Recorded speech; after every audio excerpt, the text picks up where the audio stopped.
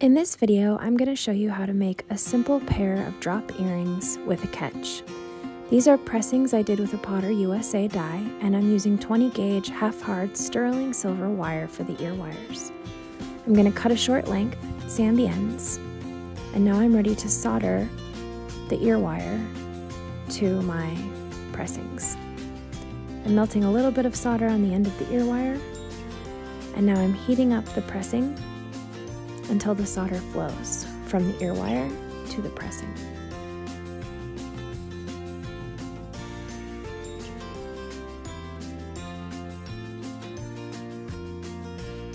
Gonna pickle and clean. That looks pretty good. Now I'm going to solder the other end of the ear wire to the back of my pressing, and this will become the catch.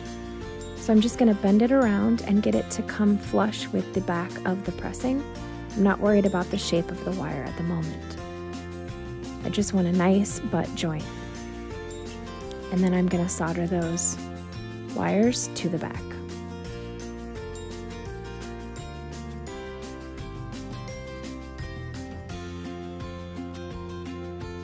Adding a little tiny pallion of solder and heating until the solder flows. Make sure to really focus your heat on the pressing and not on the ear wire. Okay, the solder has flowed. Ready for the pickle again. They're clean and ready for forming.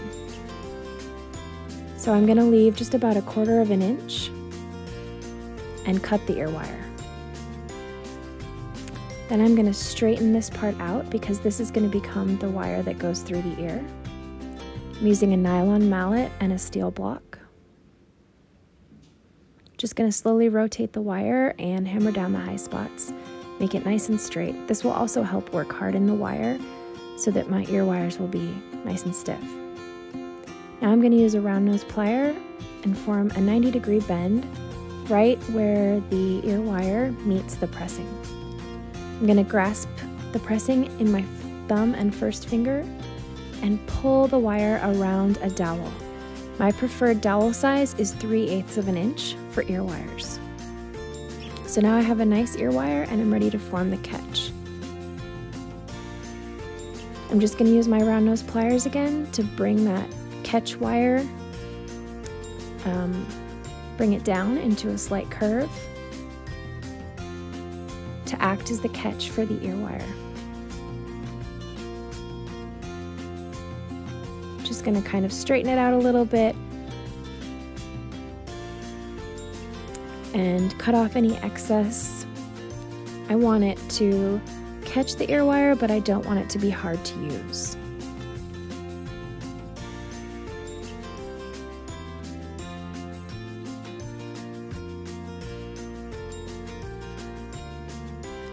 I like to put a bend right here, just kind of flare the end of the ear wire out.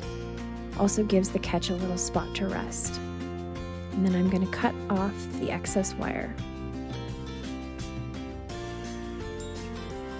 That looks pretty good.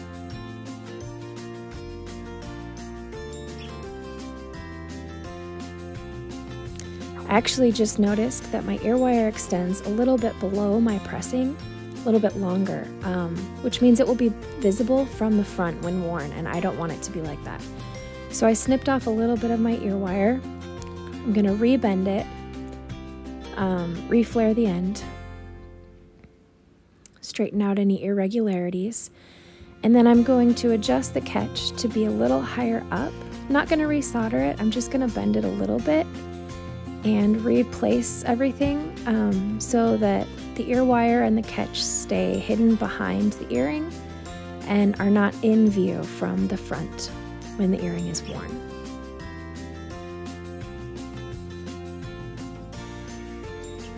That looks pretty good.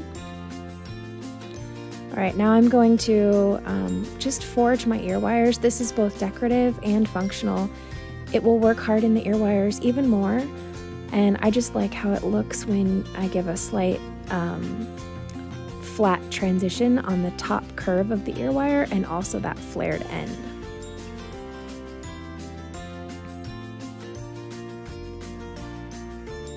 So you can see just that slight hammering. It's made it a little bit harder to get into the catch, so I'm going to adjust that one more time. Just cut a tiny bit off.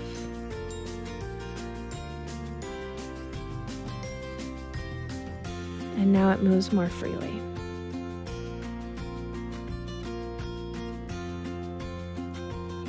All right, now I'm ready for final finishing. This is just a soft silicone wheel, fine polisher, and a little patina and polish.